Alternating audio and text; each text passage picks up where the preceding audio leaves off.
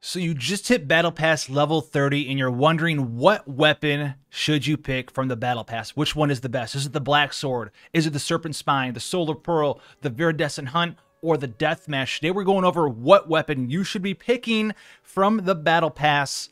So let's get right into it. First up, we have the Black Sword. Just like all of the other Battle Pass weapons, the substat role here is going to be critical hit rate. These are destined to be endgame weapons with that substat role. Crit hit rate very early on isn't the easiest thing to build a character around. You need a substantial amount of critical hit rate. Then you also want to match with critical hit damage and attack percent and maybe some elemental damage to go with that. So critical hit rate is not a very beginner-friendly stat. So first and foremost, as we get into these, know that this should be a weapon that you're going to be using long term, not early on. So the Black Sword, does this weapon pass the test of time? Should you use it long term? It has an incredible effect here. The first one, the first part of Justice, increases damage dealt by normal and charged attacks by 20%. This is the same sort of stat that you would see on something like the Martial Artist set or the Gladiator set. This is a phenomenal stat, one of the best stats in the game for characters who are doing a large amount of damage from their normal as well as their charged attacks. So for someone like Ka-Ching out there, this is going to be a fantastic weapon for her, and this will go up in the future with refinements. I have this weapon, it's the one that I picked, and it goes up by 5% per refinement. So you can get some extra damage there. It's basically like wearing almost 2 times the Gladiator set if you're using the Black Sword. It's a phenomenal weapon for you, but that's not all. Every single time you score a critical hit, once every 5 seconds, you're going to heal for 60% of your attack as HP, and this is on normal and charge attacks as well. So this turns your character into a whirlwind flurry whirling dervish. If you are using a one-handed sword character, this is going to be a fantastic weapon for you. If you're using this on Ka-Ching, amazing. If you have this on Jean or Chi-Chi, not only will they be doing more damage with their normal and charge attacks, but those characters already heal. They're going to get an additional heal off of that, and they also scale off of attack as characters, so you're going to be gaining a phenomenal amount of healing. Self-heals, AoE heals, and then another self-heal on top of that with the Black Sword. The Black Sword is a phenomenal weapon and is the #1 contender, if not a close contender, depending on what characters you are using in your weapon Battle Pass slot. Now, the next one we want to talk about is the Serpent Spine. Critical hit rate, just like all the other weapons, and it has the effect of Wave Splitter. This is a Claymore type weapon, and every 4 seconds a character is on the field, they take 3% more damage and deal 6% more damage. This effect has a maximum of 5 stacks and will not be reset if you leave the field, but you will lose a stack every single time that you take damage. So this is a big payoff weapon. If you're someone out there who likes to be a perfect player with their great sword / claymore users, for someone like Bedeau, someone like Diluc, someone like Zhang Yun, or even someone like Razor, this is going to be a fantastic claymore for you to decide with and use at the end game.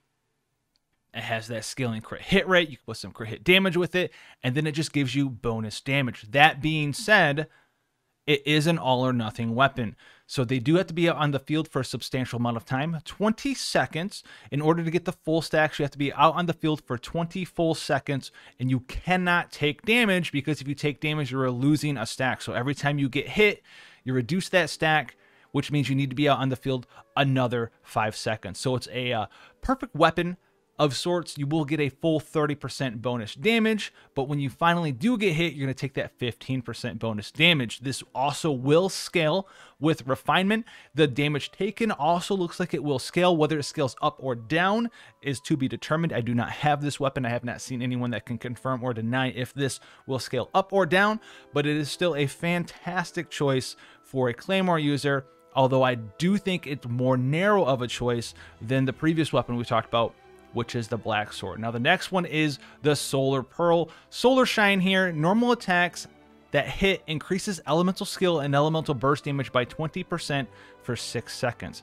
Likewise, elemental skill or elemental burst hits increase normal attack damage by 20% for 6 seconds. So you can gain some extra elemental skill and elemental burst damage for 20 seconds for 6 seconds every time you hit with a normal attack. This is actually pretty powerful. If you're a user of someone that uses a catalyst, this is going to be your go-to.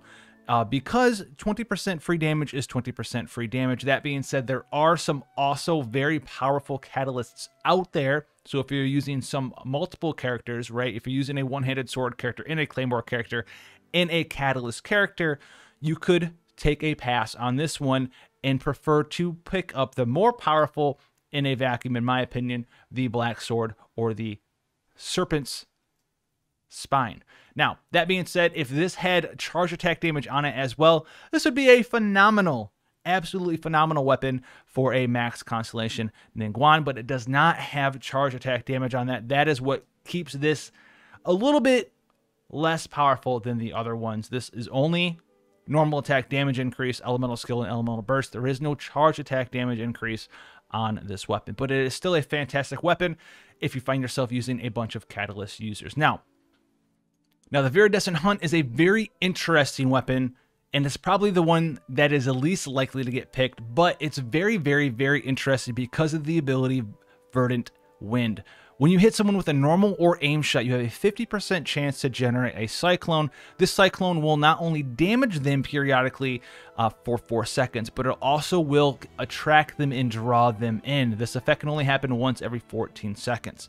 So it's a very interesting weapon, because you can sort of fake vent to yourself with a bow user in Genshin Impact.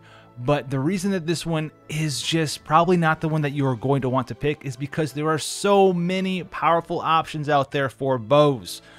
We have the stringless, we have the rust, we have some crafted bows that are just phenomenal at boosting your elemental damage or your physical damage or your charge attack damage or just your attack overall. And I don't think this one is going to stand the test of time as far as just the raw amount of power and damage you can get from any of the other ones in comparison to the Viridescent Hunt. I think this one falls a lot short of the 3 other ones we currently went over. Then lastly, we have the Death Match, which is going to give you the effect of Gladiator. It's not going to be like the Gladiator set, sadly, but if there's at least 2 enemies nearby, your attack and defense is increased by 16%. If there are less than 2 enemies, your attack is increased by 24%.